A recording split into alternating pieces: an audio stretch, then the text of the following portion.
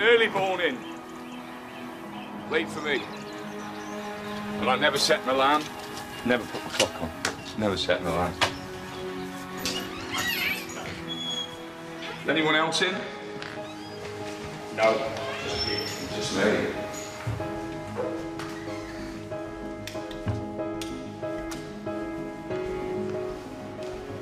I usually sit here so I can see everybody coming in and what time they come in. You have to understand it's the toughest league in the world, and if you try and cut corners, you'll get found out. So the important thing is to make sure you lay the foundations.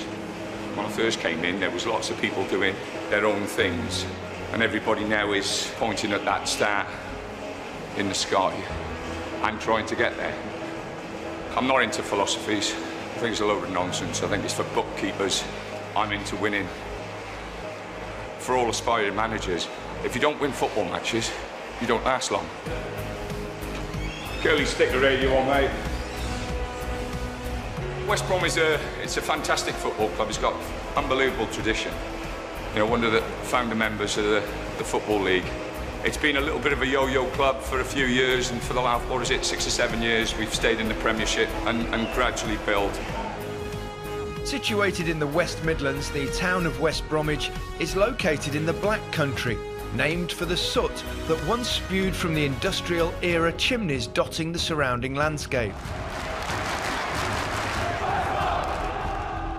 And while chimneys no longer darken the sky, an honest, hard-working English character has steeped permanently into the area's cultural fabric, which the club has proudly retained and displayed to present day.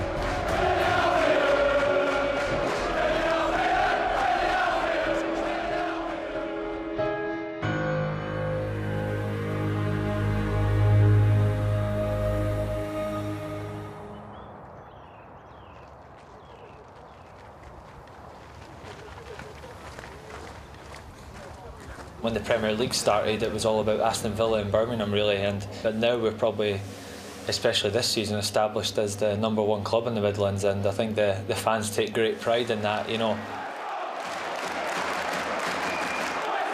It's a small group, but there's good lads. We've got really good lads in there now, and they've had Saturday and Sunday off, and they're in today, and they'll work. Today and tomorrow will be quite hard for them. Goal for me. Get yourselves in pairs, Fletch. Make sure you've got a good partner. You know, there's a real winning spirit within the team at the minute, and we give everything in every game, which is something that's a given under Tony Pulis. You know, as a manager, he demands 100% from everyone. Yep, nice and bright, nice and bright. He's been around a long time in management. He's very shrewd, very streetwise, and you know, he knows how to get the best out of his players. And you know, sometimes the old school is quite refreshing, really. His enthusiasm and his work rate and his drive is second to none. He makes that emphasised in his teams. We play exactly the way he is. We're hard to beat, we're hard working, we're honest. We give everything we go on that pitch, and we replicate his personality. Get up! Brilliant. Finally, we've got players where he can implement the style he wants, and that's resulted in a lot more attacking football this season, especially at home, and has resulted in us taking ourselves to the next level. And we're punching above our weight in the Premier League. We're looking to finish the season and try and get the most points West Brom have had in the Premier League. We've never had 50 points in the Premier League. That's the target. It would, make a little bit of history.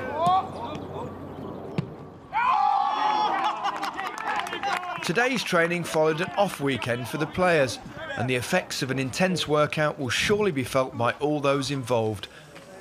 But sore legs or not, boots need cleaning.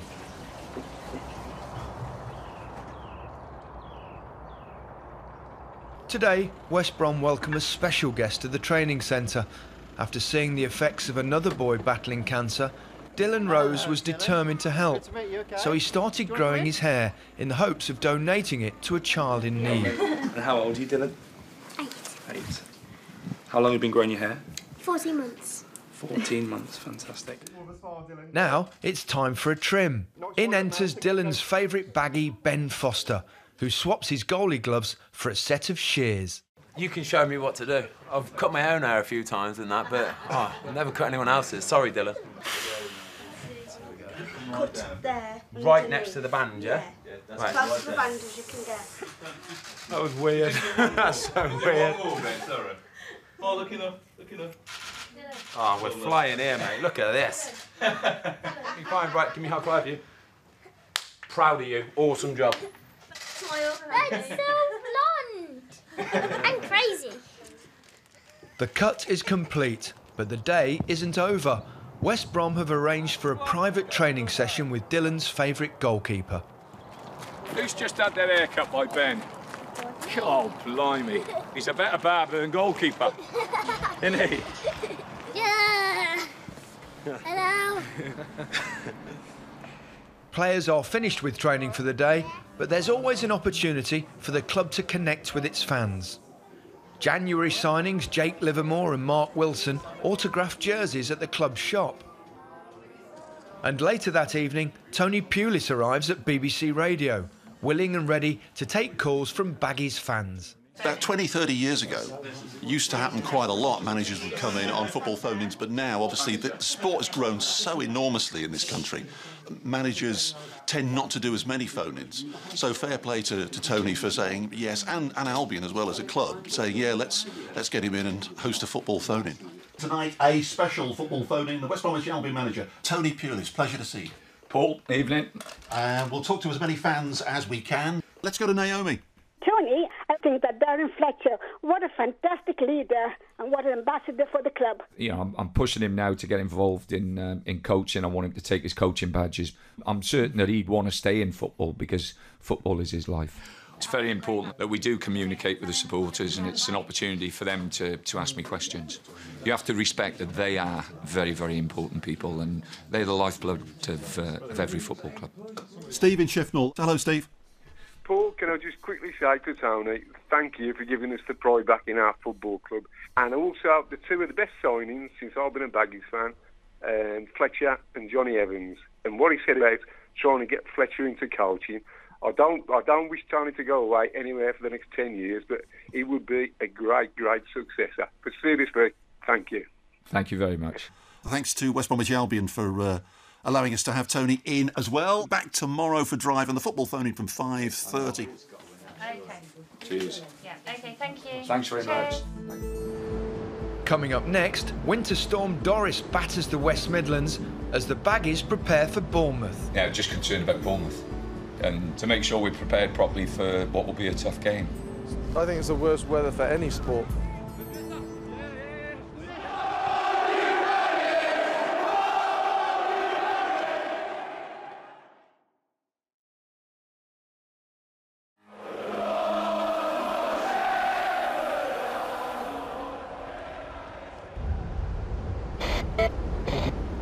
Good morning. The Met Office is warning of widespread disruption as Storm Doris brings 60-mile-an-hour winds. Forecasters are warning it could damage buildings and affect power lines with gusts of 70 to 80 miles an hour expected on higher ground. Winter Storm Doris has arrived, but the 40-point mark is within reach, so the training must go on. Go! Chopper! Good save, well done. Back, chop! I think it's the worst weather for any sport. And I think for keepers, you know, it's hard enough for me to actually get the ball in the spot I needed to serve from. So, but to be fair, you know, once the lads got their heads around it, they were pretty good today. So I was pleased with them. A wayward Ben Foster punt lands somewhere in the trees, and naturally, Doris is to blame.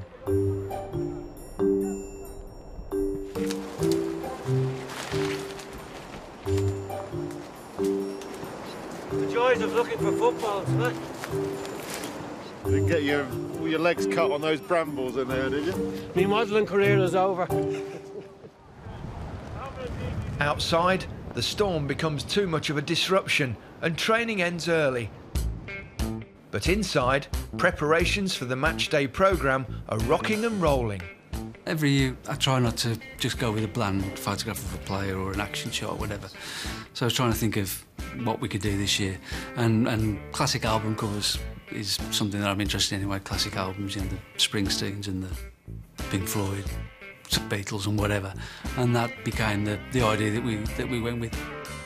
The Bournemouth one, we've got Led Zeppelin, the Mothership compilation with the Zeppelin over the top of the East Stand.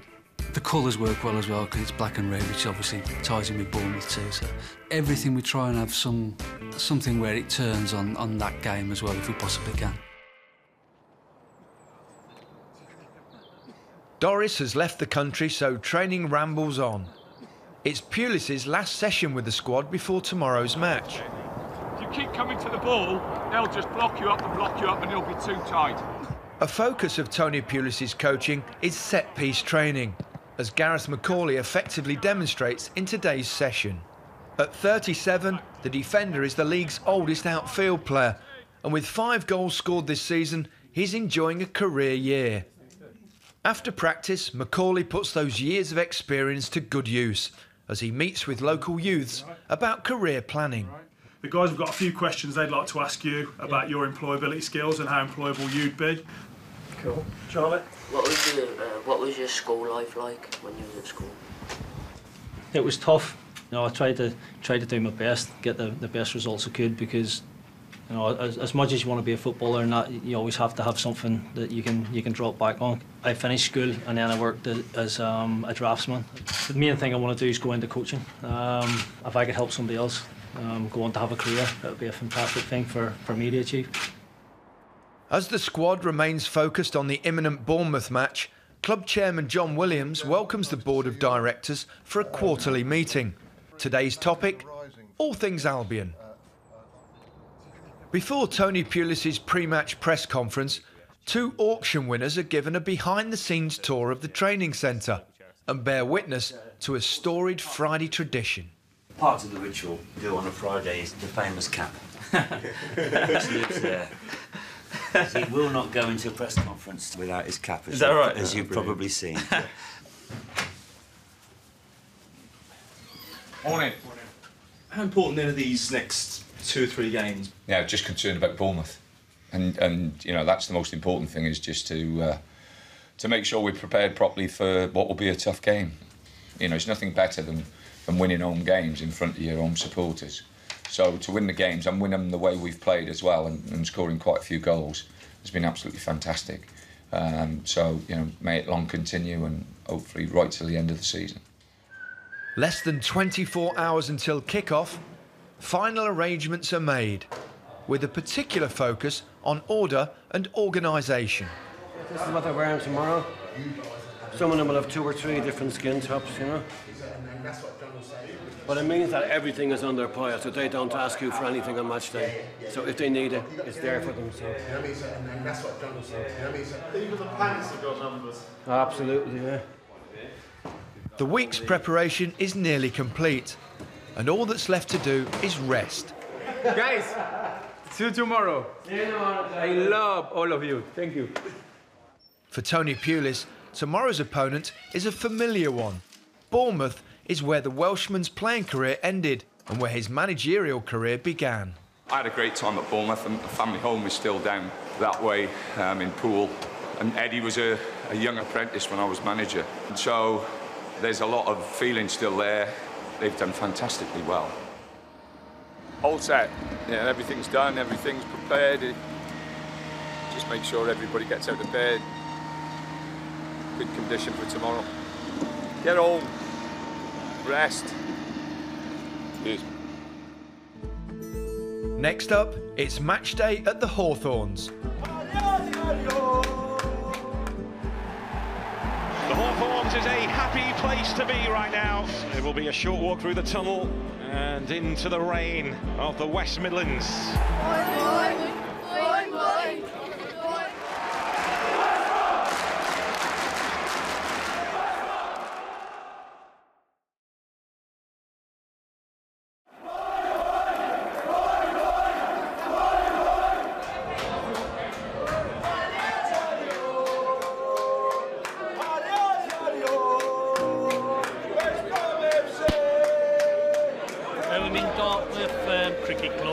Just a local pub, close to the ground. We come in here for a beer before we go off and watch our favourite football team. I say we are Albion! Say we are Albion! The quote is "The Lord's my shepherd," because that's our song. Do you sing it every match? Yes, every match. If I didn't support West Brom, that'd be it. I'd be kicked out. I would be disowned. tell me what the term boing boing means? It means like, it's like a celebration for when you score. It's like, boing boing, boing boing, boing boing. Welcome back to Albion Radio with me, Jez Mulholland, and our regular summariser, the great Dave Bowler. 6 wins from the last 7 here in the Premier League for Tony Pulis' side. Tony, you mentioned in the programme you've got a really strong position in the league now. Is the tough thing going forward going to be to maintain that? Well, every game in the Premiership, if we don't approach it in the correct manner, you know, we're not going to win games. We've been doing that. Everybody's been working together and working as a group, and we've got to make sure we maintain that.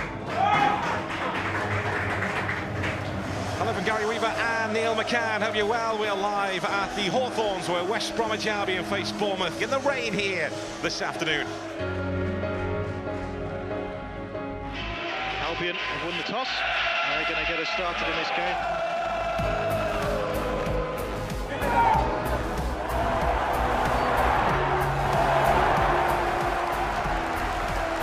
Ball out towards Fraser, who tries to take a touch past Niall, and does on the outside. Still Fraser, who's inside the box. That's a penalty for Bournemouth after just 3.5 minutes, and the Cherries have a really early opportunity here to take the lead at the Hawthorns. And Josh King is the man on the ball. He's got 6 Premier League goals. King takes it. King scores the perfect start for Bournemouth. Albion has been hit by an early sucker punch here by the Cherries. They've got some work to do. Here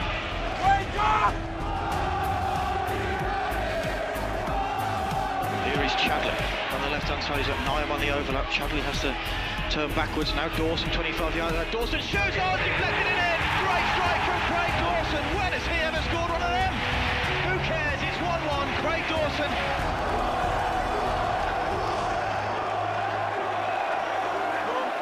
Exactly a reaction that Tony Pulis would have been looking for.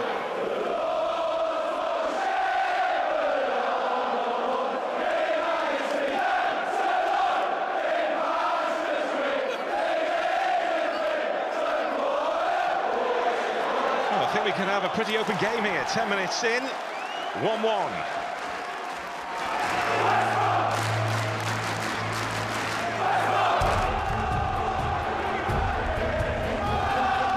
Chadley dinks it towards the back post, headed away. Might still fall here for Fletcher, takes it down. Morrison square, chance for Morrison, shoots, takes the deflection and goes past the post. Chris Brunt is over this one again, and it comes now. It's a decent delivery towards the back post. Boris misses it and it's turned in. A huge mistake for Martin Bournemouth. And there was Gareth McCauley to take advantage from it, but what was the Bournemouth goalkeeper doing? Gareth McCauley will not have an easier goal this season.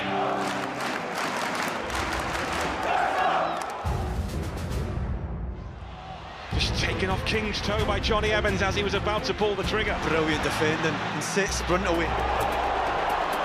There is Brunt, great run by James Morrison, who's onside. Can he take it down? No, he can't. And that's the end of the first half. It all started so well for Bournemouth, but then it came tumbling down. The Hawthorns is a happy place to be right now. Bournemouth get the second half underway.